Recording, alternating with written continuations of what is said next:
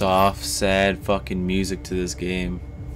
Dun, dun, dun, dun. What is going on, guys? So it is Adam or Fate, bringing you a little Black Ops 2 gameplay today.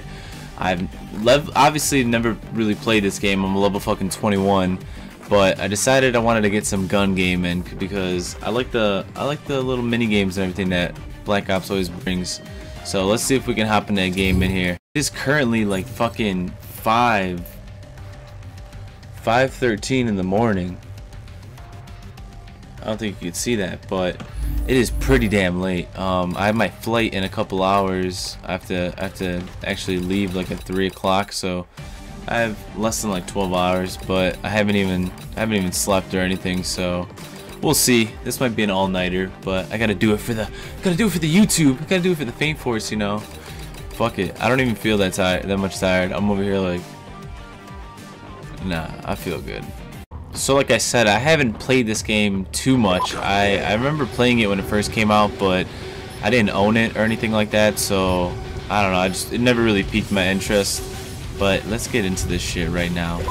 How are you guys feeling today though? Let me know how you guys are feeling, man. I hope you guys are having a good day. Let's just chill out, play a little Black Ops 2.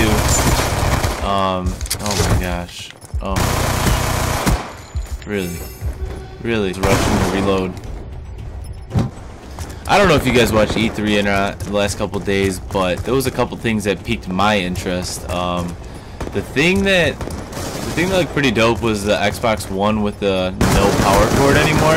I think that's pretty sick that it's just like integrated in one, but I feel like there might be some problems with the batteries along the line, like down the line. But that looked pretty sweet, how it was like smaller and everything too. That was definitely cool. But one thing I was a little disappointed with was Resident Evil 7, because I was expecting, like, they said they were gonna take it back, all this blah blah blah, and I wasn't expecting it to just be like straight up VR, because it looked like it was just total VR. And I don't know if that's gonna be the way it is only, or if they're gonna switch it as well and allow you to like also play third person or not. But yeah, it looked kind of fucked up in the VR setting. I was not a fan of it because it just looked like a regular horror game. But E3, I mean, it didn't really seem like it had too many things that were like super crazy. I know PlayStation. One thing that seemed pretty dope to me was Kratos fucking come back, another God of War. I was like, oh fuck yeah. When they showed that trailer just open up, I was like, oh my god, that is so sick. They also said they were coming out with the new Zelda. That was pretty sick. Damn. Okay. First game. Not bad. Even though we had the same amount of kills. Alright, let's make sure we get this W on this one right here. Let's get this shit cracking. No more fucking around. Go round the rosy. And look who fucking wins. Oh! What? Yeah, what else did you guys see? I think I also saw that they're making Crash Bandicoot Remastered. So I was asking for that. I'm really psyched for that. Especially if I end up getting a PS4 eventually. That'd be sick to play again. Remastered, dude, that'd be so fucking tight. Oh my, a shotty gets outplayed by a fucking flare gun or whatever the fuck that is. Jesus. Let me know what you guys saw from there that you are interested to get and whatnot. I know there's a bunch of other fucking things that I saw. I just can't think of them. Oh my goodness. You know how it is when you're playing a game, you're just in the fucking zone. You can't be doing too much. Oh, you see that triple spray? Oh my god. And you see that fail spray?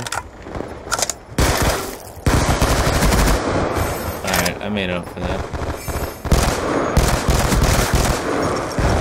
Jeez, what the fuck? Oh, what the fuck? We're down two. Let's go. No, but there's not too many next-gen games that I'm super psyched for.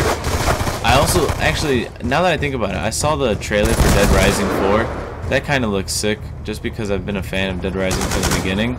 But, I mean, that alone is just like some crazy open world shit now. I mean, it's just, I don't know, there's not too many next-gen games that have my interest. It's not like before when games would come out and everyone would be super fucking psyched for them. There hasn't been too many. I mean, Battlefield 1 looks really good. That's probably one game that's like I'm really excited to get to play and whatnot. It looks pretty sick. It reminds me of COD 2. Ooh, you see that fucking quick scope? Reminds me of COD 2 on steroids. Like, just HD and Battlefield style. It looks sick.